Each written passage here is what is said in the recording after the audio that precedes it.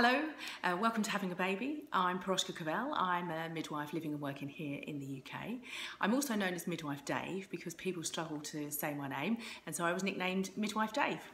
So I'm doing a series of videos on different topics surrounding pregnancy, childbirth and postnatal period. Today's little video is about the pelvic floor.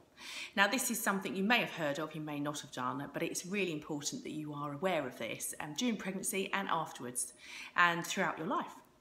Okay, the pelvic floor, what is it? The pelvic floor is a sort of hammock of muscles that sits in your pelvis and supports your pelvic organs, so your bladder and your uterus.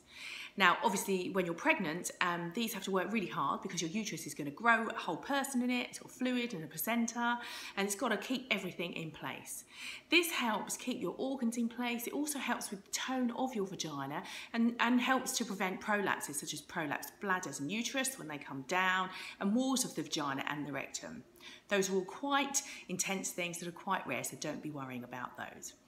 Our main concern for your pelvic floor is to make sure that you remain continent after pregnancy. And that means that you're not going to wee yourself when you cough, laugh or sneeze, and you're not going to poo yourself either. Okay, so I think you'll agree that's fairly important. And the third bonus is it will help enhance your sex life because you will be wanting to have sex again. All right, so how do you exercise these? Why is it so difficult? So they're very small muscles, and in pregnancy they're working really hard to support this growing uterus and lots of increased blood volume in your body, but also your body releases relaxin, which is a chemical designed to relax, as it says, all the ligaments and muscles and enable them to stretch. So not only can you grow a person, but you can push a person out of your vagina. So these are taking a real onslaught, this pelvic floor. So how are you going to help it? First of all, you've got to find them.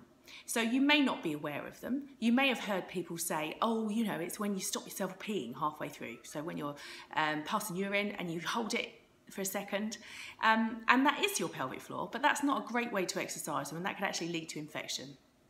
So a great tip that we use is first of all locate them. So think about when you're desperate to open your bowels, you're desperate to go for a poo, and you've got to hold it because you're not near a toilet.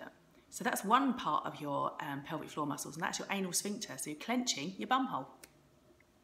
The second part is, if you're lucky enough to have orgasms, is that vaginal contraction that you get. Maybe if you use tampons, when you're popping a tampon in and you're trying to hold onto it, okay, that is clenching your vagina, okay, and that is your pelvic floor's muscles helping you do that. And thirdly is when you're busting for a wee, so and you're trying to hold that in because you're not near a toilet, okay, and that is again your urethra, those sphincters there, that's all part of your pelvic floor muscles. Your pelvic floor muscles help lift and tone all of that. So if you can just find one of those, and when I say find, I don't mean actually go looking, I mean think in your head and try and feel. So imagine that you're desperate for that poo or that wee, and you're just clenching. If you clench all of everything down there all together, that's fine. Don't clench your bum cheeks while you're doing it, and don't pull your tummy in. You've really just got to isolate those muscles. So try first of all either lying down or just sitting down nice and relaxed. It takes a little bit of practice. Once you've found them, remember they're a small group of muscles, so exercising 100 clenches is not going to do very much good at all. So try and clench and release for about 5 to 10 times, okay? And then do 5 quick clench and release. It's perfectly fine to do your pelvic floor muscles if you've had a cesarean section. It's very useful, in fact, and it's very useful and perfectly fine to do your pelvic floor exercises if you've had stitches. Any kind of trauma to that area is going to help with the healing process. At first, you may not feel anything at all, but persevere. It's really important.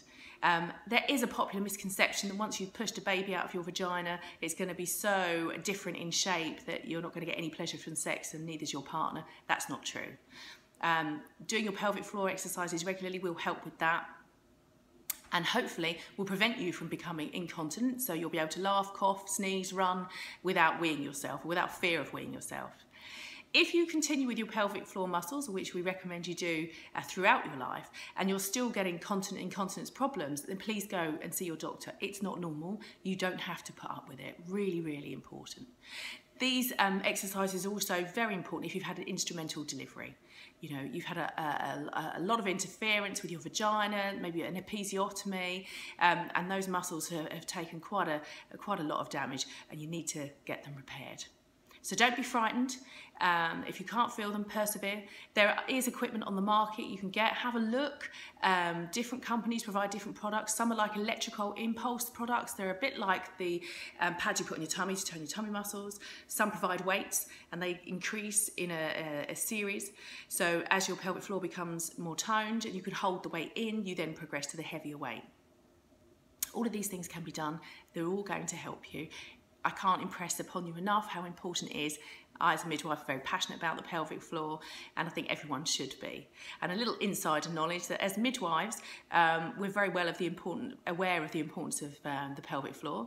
So when we're telling you to push, so that we don't join in and damage ourselves, lots of midwives have trained themselves to clench while you're pushing. So we're doing our pelvic floor while you're pushing. A little bit of inside information for you there. Okay, so that is the amazing pelvic floor. Do work at it. It will improve your quality of life after you've had your baby.